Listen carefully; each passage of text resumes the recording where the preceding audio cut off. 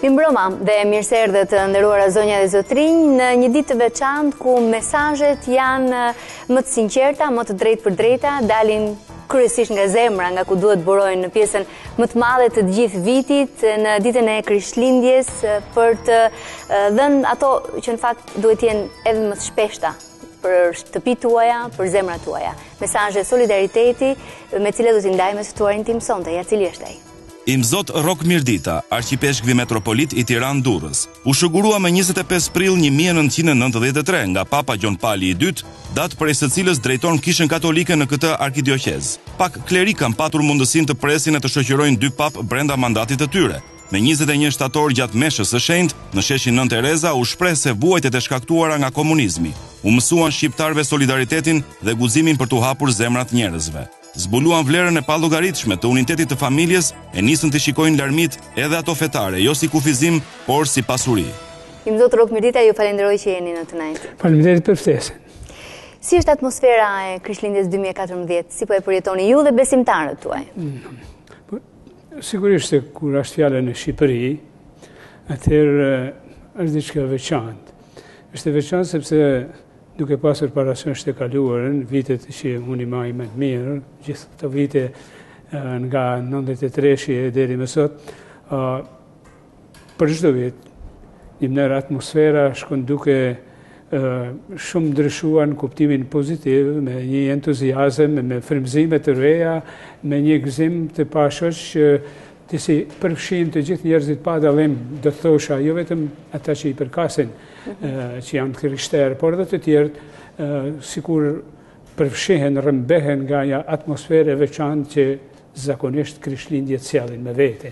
E them këtë është sikur se zakonisht atmosfera e Krishtlindjeve është diçka e veçantë, si sjell të veçanta nga të gjitha festat e kremtimit të tjera. Dikush ka thënë sikur se natën e Krishtlindjeve të gjithë janë të krishterë dhe të gjithë kremtojnë Krishtlindjet, spakut për një mramje, për një natë. Mendoj se kjo vërtetohet shpeshherë pra në fusha të ndryshme, pra jo vetëm ajo që për ne është sigurisht ajo shpirtërore, që mundohemi me nxjerr fryte nga këto festa, nga këto frymëzime që sjellin këto festa, por edhe në dekorin e përjashtëm që përzihet manej me një lloj folklori tradicional të ndryshëm në vende, në troje të ndryshme, edhe që së bashkut krijon këtë veçantinë e festave të Krishtlindjeve. Meqense e përmendët dekorin, në fakt, është vënë re ky vit ka pasur disa dallime. Në qytete ku nuk ka shumicë të krishterë, sikur nuk ka pasur shumë drita vezulluese, atmosferë Krishtlindjesh. A është festa zbukurime të lidhura ngushësisht me atmosferën e Krishtlindjeve, apo nuk kanë vetëm atë kuptim? Jo, absolutisht fillesa është kjo. Pastaj të mërmenja se njerëzit e kanë duke qenë se viti i ri, për më jashtë më një javë më pas. Si ka nisur tradita, historia? E kanë lidhë me traditën ashtu që i ka bashkuar, dhe më thonë edhe të njerëzit e tjerë, por për faktin që dekorimi pothuajse gjithkund vende në përbot përfundon, plotësohet para Krishtlindjeve, dhe pastaj vazhdon edhe me vitin e ri, fillimi pra është tërësisht datë, më thonë nga rrjell e fillon me Krishtlindjet. Dhe ajo që e quajnë pemba e Krishtlindjeve, dhe më thonë, ka dhe emrin e vetë, që i përgatitet të dekorohet, lidhet me festat, me lindjen e Krishtit, me Krishtlindje. Atmosfera si ju duket këtë vit? Po, atmosfera më duket kryesisht edhe ajo e zbukurimeve? Po, dhe më thonë, përsa i përket zbukurimeve të i kalojnë, dhe më thonë, çdo përmasa të kohës e kaluar, të viteve të kaluara, sepse janë shumë më të pasura dhe më të shpeshta në për sheshe të ndryshme të qyteteve, por sigurisht se ndikon edhe vetë gjendja edhe sociale, edhe në pikpamje të tjera që njerëzit e njohin, sikur se e kërkojnë, sikur se u duhet një ditë, dhe jo vetëm një ditë për ma, për të për të shkëputur nga të kujdeset e preokupimet e përditshme dhe për të thëdhuar pak në kuptimin, në brendësinë, në domethënien dhe në atmosferë që si edhe në festat e sigurisht këto krishtlindje. Mbetemi pak këtu tek thellimi, tek reflektimi që kanë besimtarët dhe jo vetëm. Ju thatë shumë, e ndaj dhe unë të njëjtin mendim që për krishtlindje sikur të gjithë ndjehen krishterë dhe kanë atmosferë festive në shpirt dhe duan të gëzojnë, të ndajnë edhe me besimtarët dhe me familjet e tyre këtë festë. Por cili është mesazhi që përcillet nga festa e krishtlindjeve? Tek ne që, domethënë, të krishterë që besojmë dhe e njohim, domethënë, të vërtetën në rëndësinë e krishtlindjes që është pra mishërimi i Zotit, Zoti bëhet njeri dhe bëhet sikurse një vlla i joni, vjen nër ne, sikurse me fjalën e vetër hebraike do të thuajë në arameikën vërtet Emanuel, pra Zoti me ne, ka domethënë një shumë më të thellë sepse ne nuk shohim vetëm një përkujtim historik që ka ndodhur një herë dhe ne përkujtojmë her pas here sikurse ndodhin ngjarje të tjera të ngjarjeve të rëndësishme dhe që përkujtohen her pas here rregullisht pothuajse. Krishtlindja është një ngjarje, është ndërhyrja e Zotit në këtë planet, pra në botë. Si e tillë, domethënë, është një ngjarje qendrore, një ngjarje e cila domethënë ka ndodhur në këtë botë që dihet para tash mas e 2000 vjetëve dhe që e ka shndërruar këtë botë, i ka dhënë një kuptim të tjetër. Domethënë e ka ngrit sikur se thotë Shën Leoni Mall, kujtoje dinjitetin tanë u thotë të krishterëve, Zoti është bëu njeri për të bërë ju Zot. Domethënë dinjiteti i njeriu, ata çka njeriu domethënë që është me të vërtetë një përgjasim i hyjë dhe që këtë na ka përforcuar i biri i tij që ka ardhur në këtë tokë, pra është për ullur deri aty sa është bë njeri, për të na ngritur ne, për të na bërë ne sikurse veten.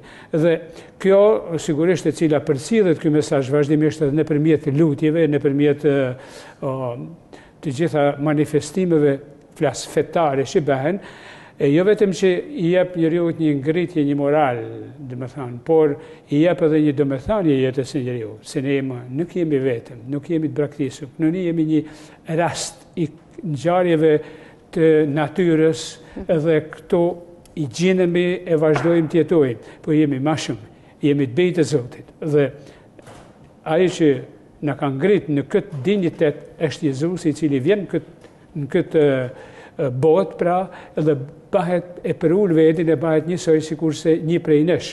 Dhe sigurisht se për njerëzit që besojnë, kjo është një ngritje shpirtërore që vetëm ai që e provon këtë mund ta di, e mund ta njohë. Dhe mund ta përshkruaj eksaktësisht se çfarë është. Imzot Rrok Mirdita, çdo vit ka problematikën e tij, sfidat e tij, problemet, gëzimet. 2014 a ka për Kishën Katolike në mbar botën, jo vetëm në Shqipëri, një mesazh caktuar, vjet kujtoj, ishte një mesazh për të qenë sa më afër të varfërve, shtresave në nevojë, për të qenë sa më solidar me njëri tjetrin. Po këtë vit ka një mesazh? Ka një mesazh dhe është pikërisht është mesazhi dhe tema e cila do të diskutohet që në një mbledhje të shkurtë i peshkvive, sikurse para përgatitje e asaj që do të ndodh vitin që vjen në tetorin e vitit është familja. Dhe këtu është qëndruar të gjithë vëmendja e atit shenjt, teologëve, barive shpirtëror, i peshkvive, meshtarëve, të gjithë atyre që janë të angazhuar pra në këtë vreshtën e këtij që e quajmë ne, është familja. Familja e cila në kohën që ne jetojmë ka është, dhe themi, disi nërlikuar, shumë ma tepër se sikurse ishte në vitet e kaluar, po mund të thamë edhe në të vite që unë ma i men. Sepse veç shoqëria ka evolvu dhe ai globalizmi që shpeshherë i vehet theksin aspektin ekonomik, por është edhe ai shoqëror që bjen sjell bot kuptime të ndryshme, menime të ndryshme, ide të ndryshme, edhe që shumë herë dhe Këtë vehet e re se ka shkullin e dëm shumë të familjes. Familja nuk ka më atë kohezion që je kishte më përpara, është shumë e brisht me fenomenet e tjera të cilat kanë hyrë shoqëri tashmë pothuajse sikurse normale që përpara ishte pa mundur edhe të mendosh. Sikurse është për shembull po bi fjala divorci, pastaj aborti, të tjerat për shembull sikurse janë marrëdhëniet, po bi fjala të njëjtës gjini, marrëdhënie seksuale, domethënë janë disa gjëra të cilat para nuk ishin pjesë, ose më mirë me thënë materie e diskutimit të qoftë të teologëve, qoftë të dietarëve, pra që mësojnë, që janë përgatitur për të interpretuar të vërtetat e fesë sikurse i besojmë ne, të krishterët, por jo vetëm ne, që sot janë bërë teme përditshme. Që mediat kuptohet që të cilat nuk e kanë pas këtë forë, që e kanë sot i napin mundësi të ma tepër kjo problematikë, dhe më thënë të bëhet e përditshme dhe të bëhet diçka e cila me të cilën kisha duhet të përballet. Kjo është pyetja ime, në fakt. A ka menduar kisha katolike si ta adresoj çfarë qasjet ketë ndaj globalizimit, se globalizimi nuk e ndal dot si fenomen.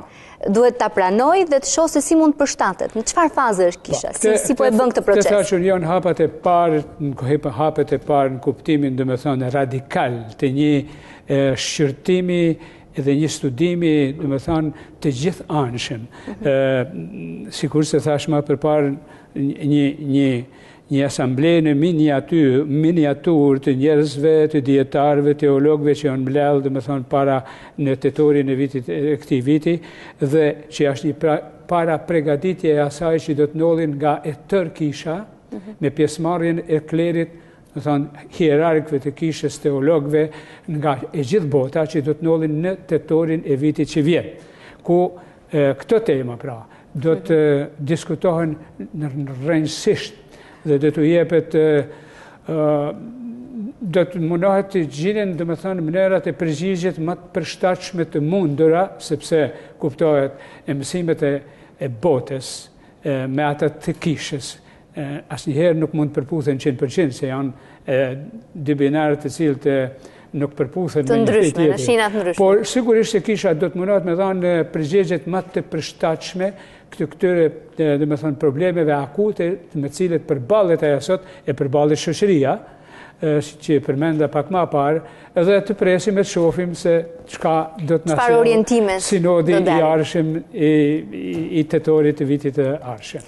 Po ndërkohë, në këtë shtëpinë tonë të vogël në Shqipëri, 2014, sipas jush, ka qenë një vit i vështirë për të gjithë shoqërinë, jo vetëm për familjen, si bërtham e rëndësishme e shoqërisë. Si e konsideroni? Ka pasur masa të ashpra, aksionet ndërmarra nga majoranca? A mendoni se familjet shqiptare, shoqëria është ndjerë më shumë në presion? A po luftohet siç duhet varfëria, apo po shtohet varfëria ju, dhe nga kontakte që keni me besimtarët? Çfarë perceptimi keni? Unë mund të them ndoshta nuk është lehtë kvalifikohet kjo të jepet një përgjigje kështu e saktë, në kuptimin se ne kemi kaluar këto vite që unë i maj mend 22 vite të shtima, të shumë të vështira her pas herit me ato tatë pjetat e përpjetat në për cilat ka kalu shoqëria e jonë këtu, herë më të rënda, herë më të lehta. Me siguri se dhe viti 2014 ka qitë në drejtë, në sipërfaqe, gjërat me të cilat e shoqëria duhet merret seriozisht.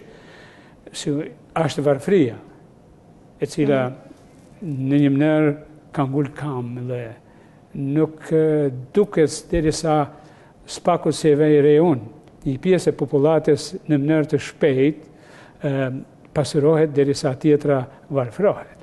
Dhe derisa mendojnë, derisa njerëzve u mungon ajo që është ma elementare, që është pra buka e përditshme dhe veshmathja, dhe është një numër i konsiderueshëm i tyre në anim se aty rreth katedralet me shpresa se kanë për ta zbut pak varfërinë e tyre, kemi vazhdimisht njerëz që vinë, domethënë, dhe shifet në fytyrën e tyre një lloj dishprimi, një lloj mos besimi, mos pasi një shpresë se gjendja ka për të përmirësuar së shpejti.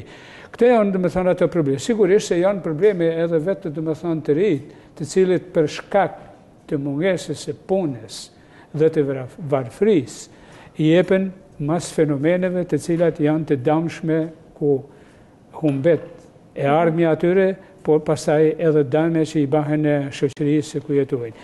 Janë të cilat duhet, janë problemet të cilat sigurisht duhet me u konsideru dhe duhet me u investu maksimalisht për të mundur spakut, e them këte, të zbutur varfrinë e situatën gjendjen ekonomike të shumë njerëzve të cilët me të vërtet mangësia u prek edhe dignitetin e tyre. Nuk është vetëm ajo që njerëzit në vend se me plotësu dëshirat e tyre, nevojat e tyre për ushqim, është edhe ajo që është shumë më vështirë, më keqe ka njëherë humbja e dignitetit që shtën njeriu me përdor mjete të ndryshme, mos më thonë vetëm ajo kërkesa, lypja për të mjetuar. U është dashur ju si kish katolike të shtoni, jo vetëm Tiranë, po dhe qytetet të tjera, qendra ku ofroni solidaritet, mbështetje, ndihmë, pse jo edhe vakte ushqimi, apo jeni në gjitha nivele që keni qenë më përpara? Jo, ne kemi sigurisht se nuk kemi në ato për masa sa është e nevojshme, sepse nuk jemi në gjendje, sepse edhe ne mvaremi më shumë prej atyre që japin, sigurisht edhe prej atyre që japin jo nga brenda për brenda në Shqipëri, sepse dhe ata janë në nevojë, por që marrim nga kishat motra, nga vendet jashtë Shqipërijet. Edhe kemi sigurisht rolin kryesor e luan patjetër kryetari, Karitasi, që është Karitasi kombëtar, edhe që mundohet, dhe me thonë, spakut për festa, por edhe për raste emergjente, për të ndihmuar, për të dalë në njerëzve. Kemi pastaj edhe Karitasi Dioqezani, që i quajmë se secila i Peshkvi, në rrethin e vetë, në mjendet e veta ka një cilisht një Karitas, do thosha unë, në miniatur, në krahasim me Karitasin kombëtar. Ne kishim tani për shembull ajo që ishte e para herë që nolli, që u organizoi një koncert dhe për të varfër, pikërisht për të ndihmuar ata me ato të ardhura, dhe që u përgjegji numër e që ne do të vazhdojmë këte e në format të ndryshme dhe në të ardhmen, përveç atyre që kërkesave që i bajmë, që mund t'ju them se kishat motra dhe institucionet të ndryshme, sikur se Renovabi, se Kirke i Note, kanë qenë mjaft bujar, po edhe konferenca i përgjënore italiane për të ndihmuar me gjitha te, nevojat janë shumë më të mëdha se sa jemi ne në gjendje të përgjegjemi atyre në që janë në nevojë. Imzot, po solidariteti mes njëri tjetrit këtu në vendin tonë, si e shihni? Po rritet, po zbehet, a janë solidarë shqiptarët me njëri tjetrin? Për të ne, vërtet është shumë e vështirë për mu të jemi e sinqerë dhe të përgjegjin në mënyrë adekuate. Une mund të them një gjë, se kur populli jonë, njerëzit tonë, qoftë për fatkeqësi natyrore o çfarë do lloji që të vinë, janë solidar. Dhe vërtet qoftë me kontributin e vetë fizik për të lehtësuar pasojat e këtyre fenomeneve, qoftë me kontribute materiale, por prapë se prapë është shumë e vështirë ta përcaktoj deri ku shkon ajo. Unë mund t'ju them këtë se kam përvojë jashtëzakonisht të mirë nga shqiptarë që jetojnë për jashtë.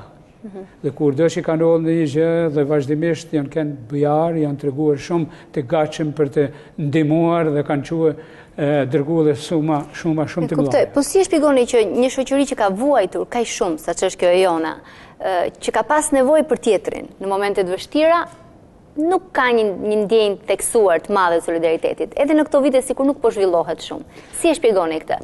E lidhni me mungesën e mirëqenies apo jo domosdoshmërisht?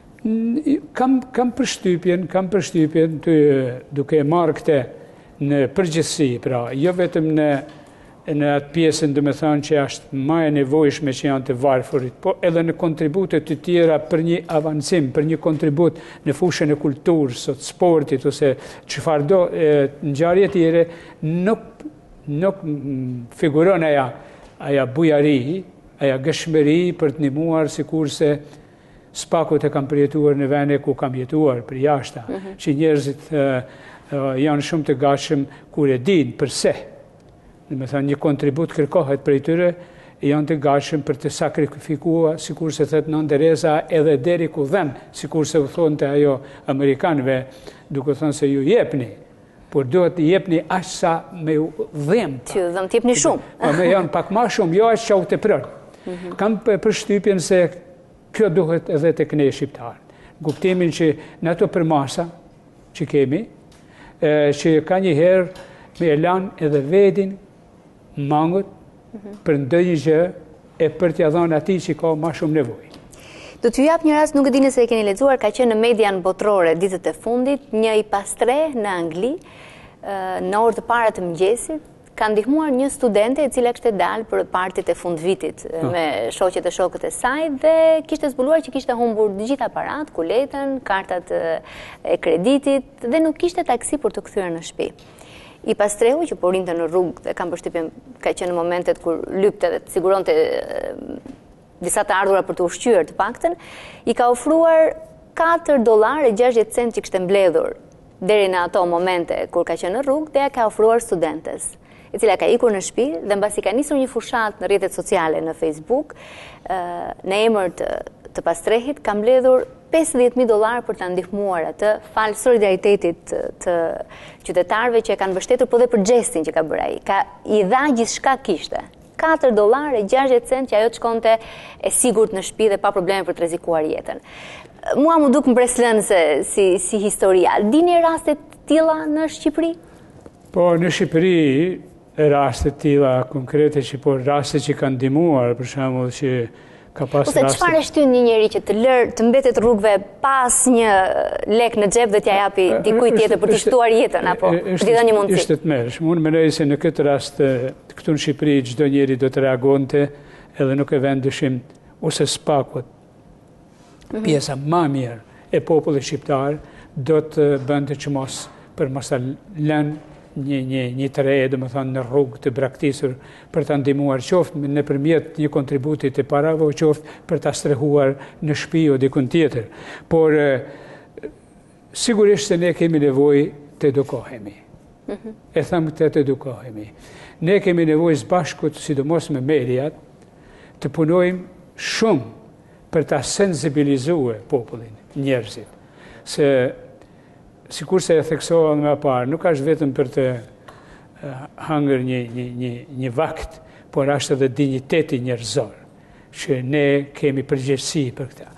Ne e tham këtë me kënaqësi, sepse edhe pse janë tentativa, përpjekje të vogla në krahasim me nevojat. Ne për shembull kemi pas javën që kaloi të dilën që kalojnë të gjitha kishat, kemi mbledhur në i thëmi lëmosha, ku ne e dile gjatë meshet, ofrohet atë ditë për të varfër. Për Karitasin i cili ndihmon të varfërit. Janë përpjekje të vogla, por sikur se shpeshherë kishin për të paraqitur në media, po mendoj ngjarje të tilla sikur se jo, që janë jashtëzakonisht të prekshme, dhe që do të paraqiteshin pak më shpesh dhe reale, konkrete, e jo vetëm të krijuara kështu për të nxitur, domethënë njenjat e dhimbjes të tjerëve. Unë jam i sigurt se dhe populli shqiptar do të organizohej, nuk është se nuk ka njenja, nuk ka dhimbje, nuk është interesuar, është indiferent për nevojat e tjerëve. Ndoshta mungon sensibilizimi, mungon organizimi i duhur, i cili duhet të vinë nga të gjitha institucionet, edhe fetare, edhe të medjave, edhe të shtetit, edhe të tjerave në vendin për ta luftuar këtë varfëri që shpeshherë, domethënë, randon mi shumë njerëz. Mesazhi juaj në fakt është në një linjë me mesazhin e Papa Franceskut pak ditë më herët teksa komunikonte me televizionin 2000 në Itali, është një televizion që është katolik dhe përçon mesazhet, kur i ka thënë se ju si gazetar keni detyrë të informoni publikun. Jo të bëni lajme që bëhen hite apo klikohen më shumë në internet. Dhe ky është një mesazh besoj i rëndësishëm për median, për shoqërinë që ndonjëherë vrapon pas lajmit që shet më shumë dhe jo lajmit që e informon më shumë publikun. Edhe ne jemi vërtetuar se ka dhënë fryte.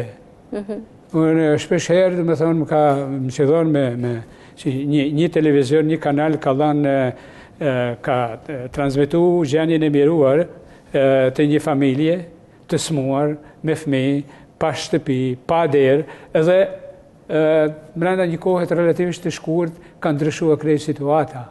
Edhe me thonë, njerëzit shpesher nuk e din, është diku lërg atje, nuk është afërmejet, nuk e shofën, nuk sikur se një dhoj indiferentizmi, sikur nëllë diku një planet tjetër.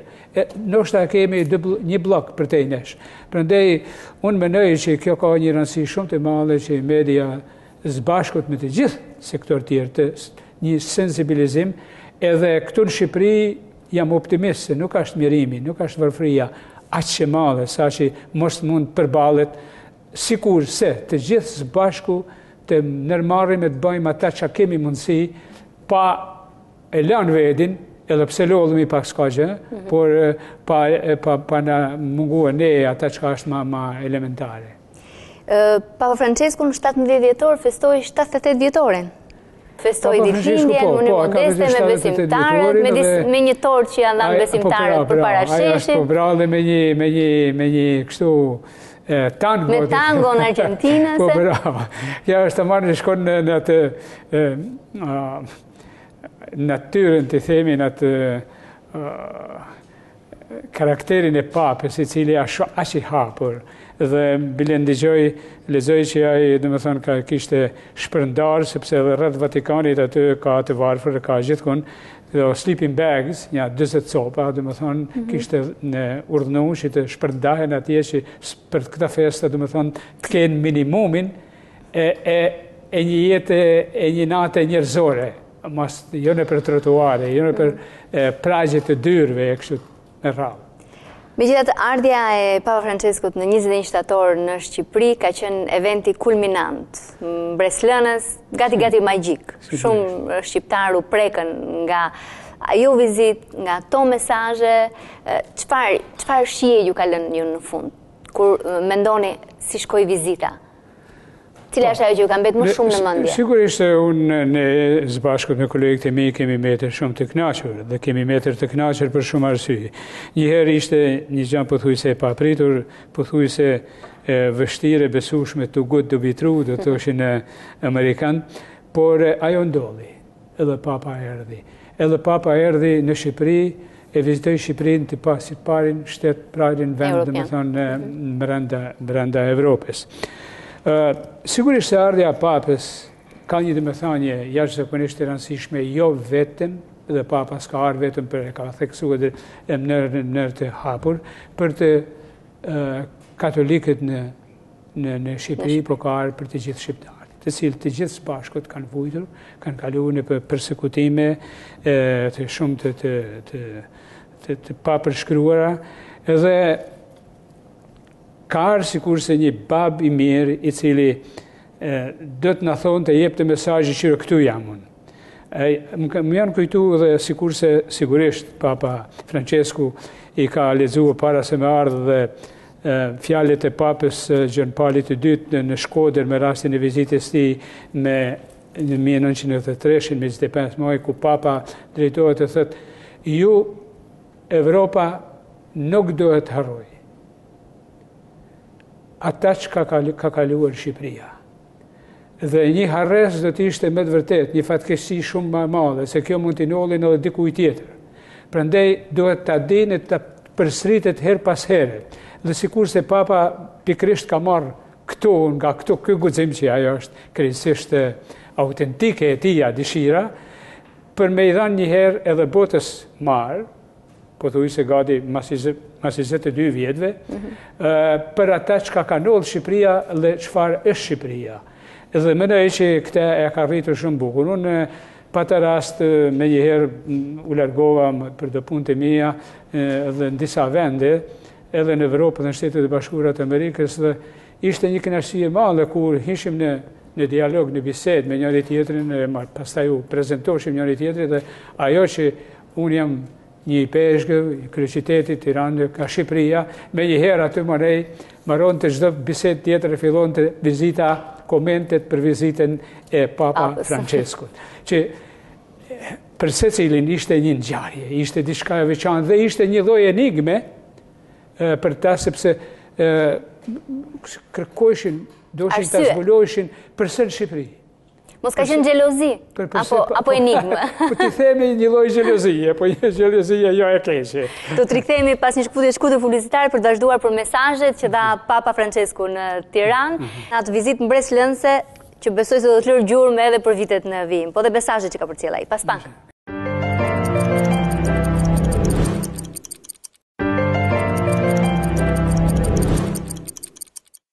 Jam në një bisedë me Imzot Rrok Mirditën, po flasim në këto momente për mesazhet e Krishtlindjes, folëm pak më herët, por edhe për mesazhet që dha Papa Francesku gjatë vizitës tij në Tiranë. Në fakt do ta nisja këtë pjesë të dytë me një shkëputje të shkurtër që kam bërë një paragraf të fjalës suaj në meshën e shenjtë që u mbajt në sheshin Nën Tereza, që më bëri përshtypje atë ditë dhe po gjej rastin që t'ju pyes tani.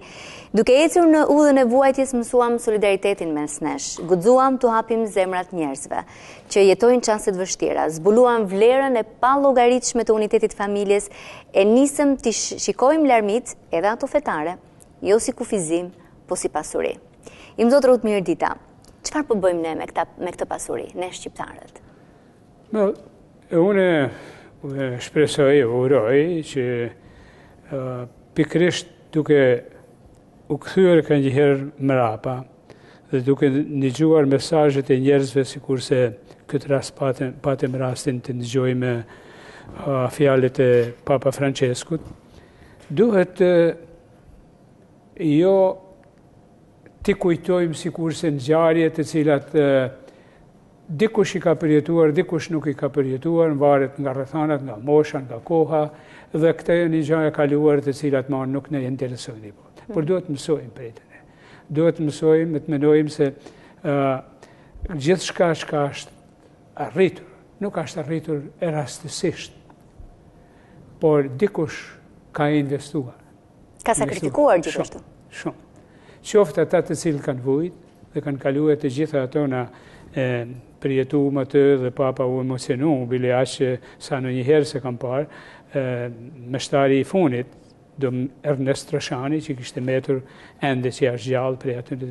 I paharrueshëm dhe përqafimi i Papa Franceskut me domën Ernest Troshanin. Prandaj, sepse nëse këtë nuk e vlerësojmë të gjitha këto, dhe unë mendoj se në planin e Zotit, besoj, asgjë nuk është kot. Asgjë nuk është rastësisht.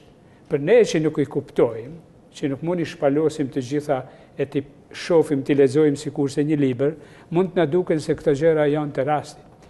Por unë mendoj se në planin hyjnor e kanë pse hinë vetë. Dhe unë jam i bindur se gjithçka ata që ky popull ka vujtë, ka kaluar,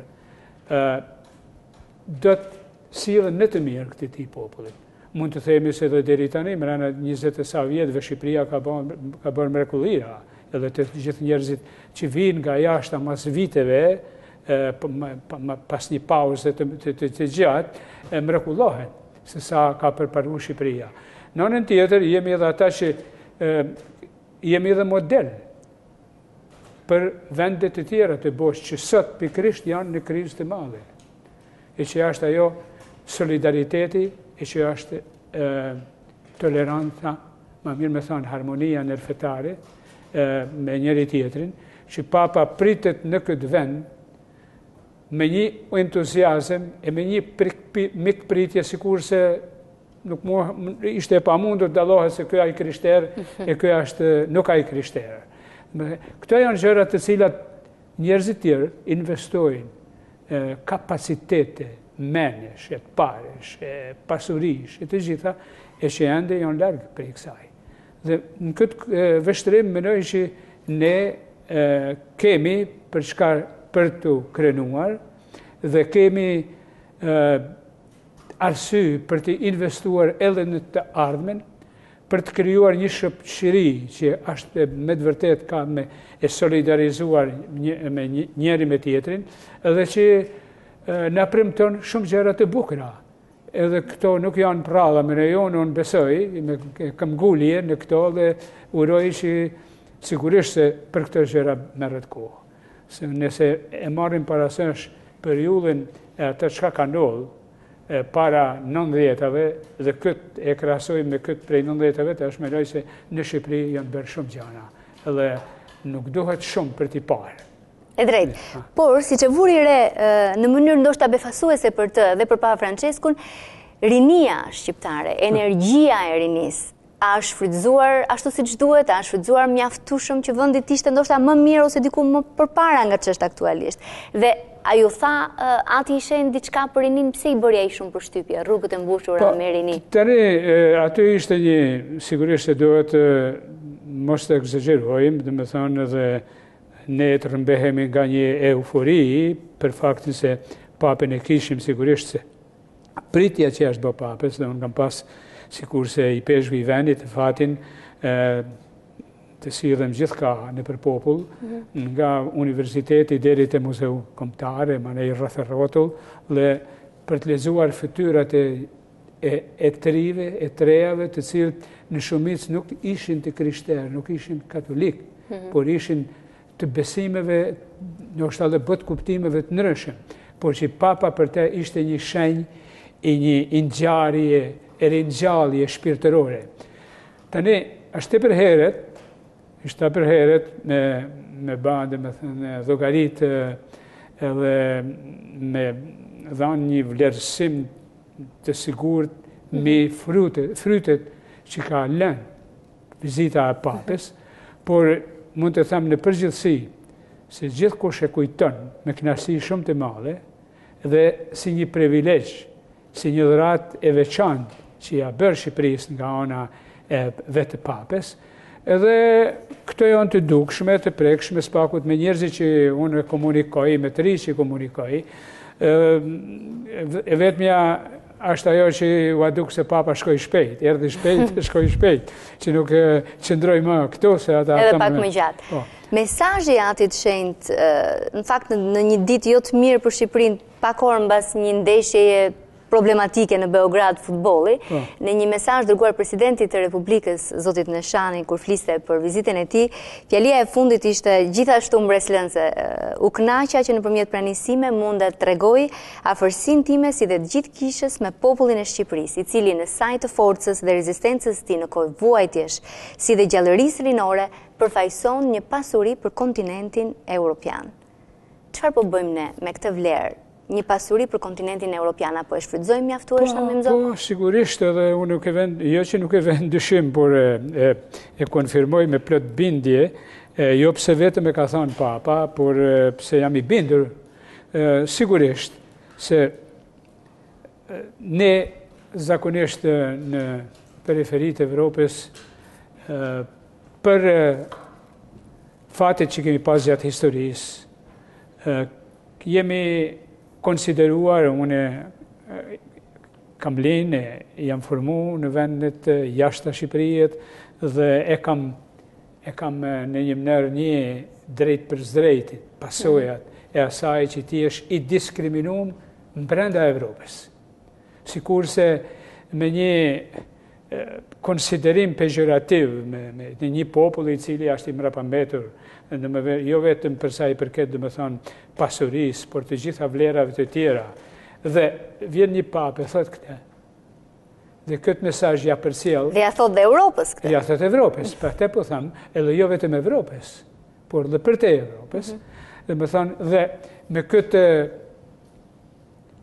me këtë vlerësim që ka Papa, dhe me thonë, me këtë imazh që ka kriju Papa Francesku në marë botën, dhe aje thët këtë në mënyrë, dhe me thonë, kështu të artikuluar, me plot qartësi, sigurisht se njerëzit të cilët kanë pas menime të ndryshme për Shqipërinë, në të gjitha aspektet, në të gjitha fushët, pa tjetër, me dhe o mos, i ban të reflektoj, e të korrigjojnë, edhe gjykimet e veta, edhe të tjerëve, përsa i përket këtij popullit, dhe mendoj se kjo është shumë e rëndësishme.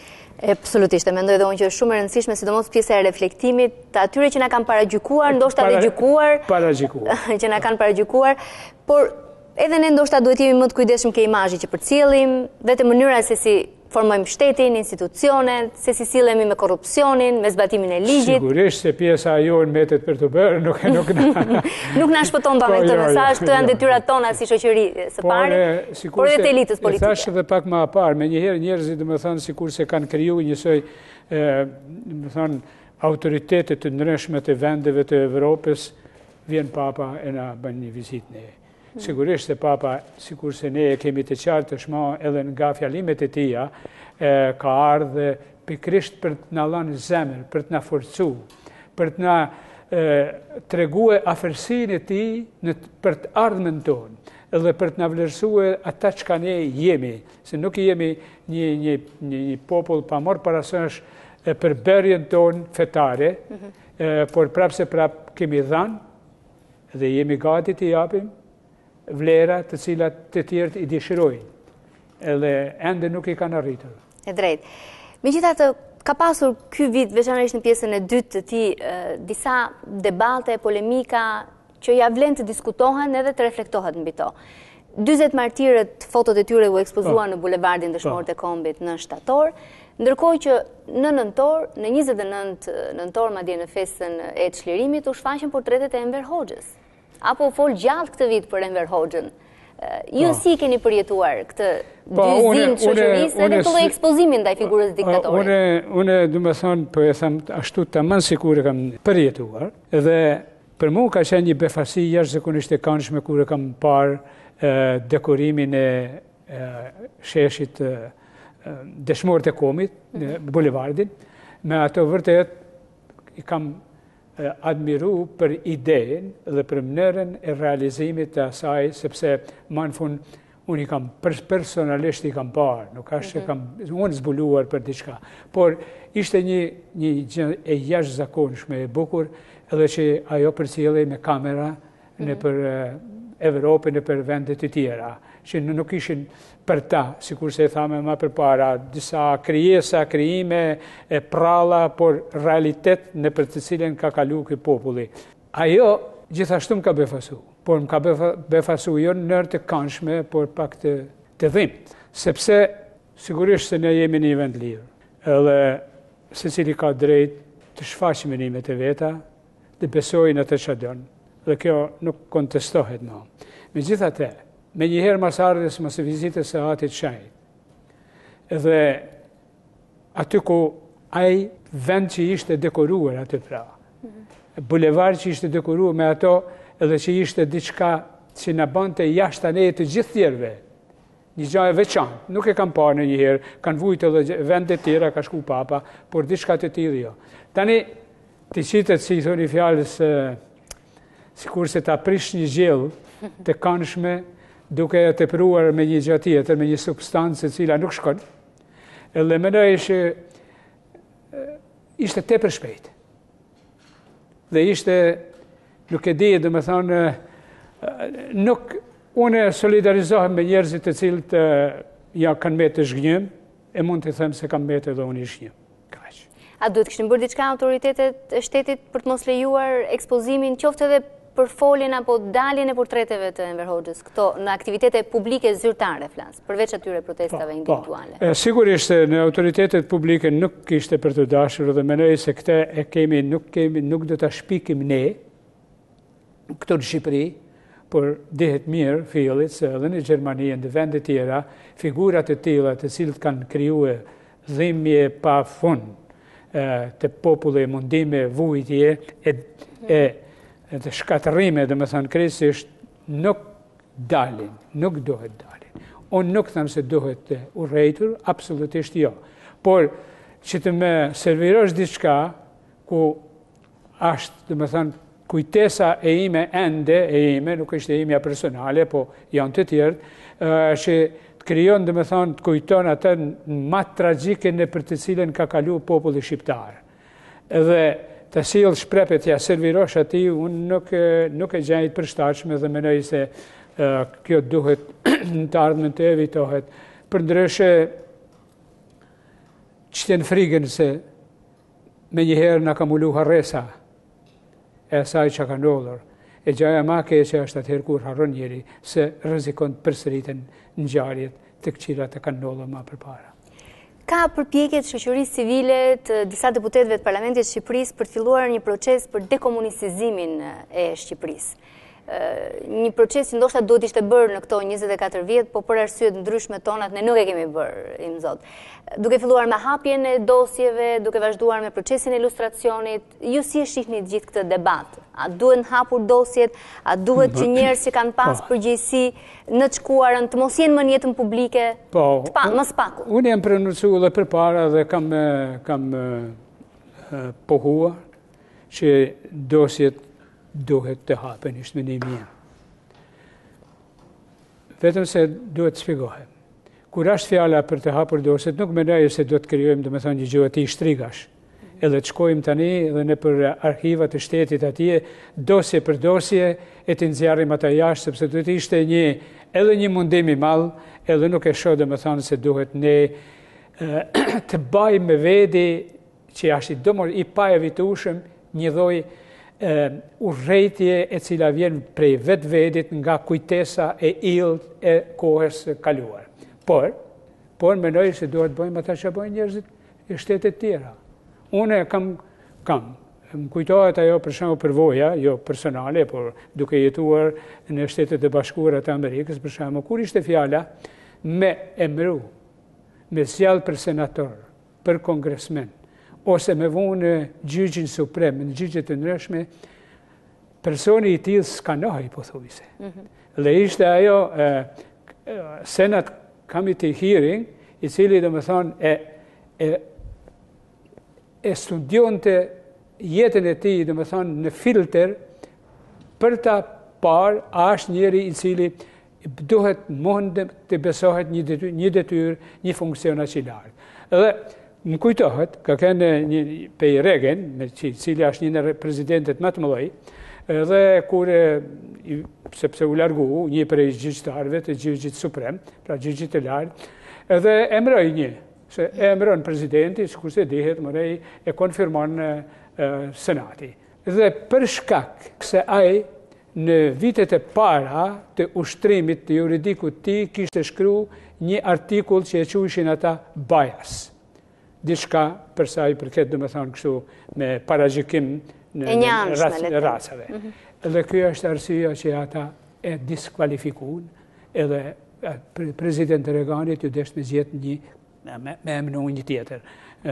Tani, në qoftë se në Shtetet e Bashkuara të Amerikës, për kaq gjë, diskualifikohet një njeri i cili kishte të gjitha tjera të kushtet, atëherë, se është e mundur që një njeri i cili ka kryer krime, po le të jenë ata, nuk e di 30-40 vjet më përpara, të jepet mundësia që ai të marrë një funksion, një detyrë publike, shtetërore përsëri. Për mua është e papajtueshme. Nuk jam personalisht që dosjet të hapen pra random, pa kur farë kriteresh veç të hoj.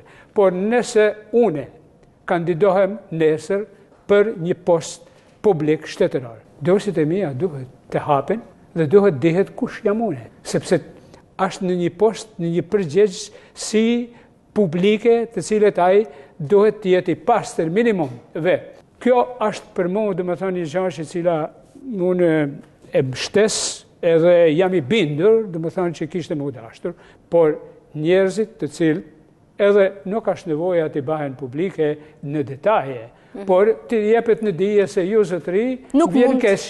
Por për këtë arsye që ajo mundi lexoni, ju nuk mundi të bani një të dhjetë se do të më përligji përpara, nuk mundet më bë kështu. Sikur se diku i vjen ndërmend.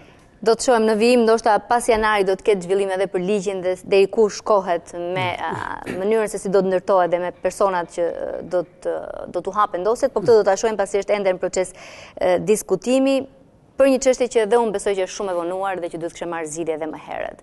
Për të mbetur edhe pak në këtë çështjen e dekomunicizimit, por kemi folur këto ditë shumë edhe për shkak të klimës politike në vend, me bojkotin e opozitës, me sjelljet e majorancës, me një lloj arrogance të elitës politike, dekriminalizimin e parlamentit.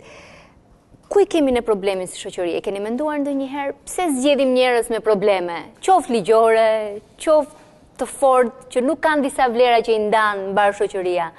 Ku duhet filluar zgjidhja e këtij problemi, Po, unë mendoj se edhe këtë kam pas rast të them, jo se kam thënë një gjë të jashtëzakonshme edhe përpara që të gjithë ata të cilët angazhohen, përfshihen në politikë, deputet, zyre të tjera shtetërore, ministra njëri tjetrin, duhet patjetër ta kenë të qartë se ky post nuk duhet në kurrë mënyrë të shërbejë për të mirat e përkohshme të tija, për benefitet e tija personale, familjare, po për të mirën e vendit. Dhe ai që e zgjedh këtë post duhet ta mendoj mirë që a është në gjendje, është i gatshëm të japin kontributin e tij maksimal për shoqërinë, jo për veten e për të vetë. Kjo ka mungon këtu.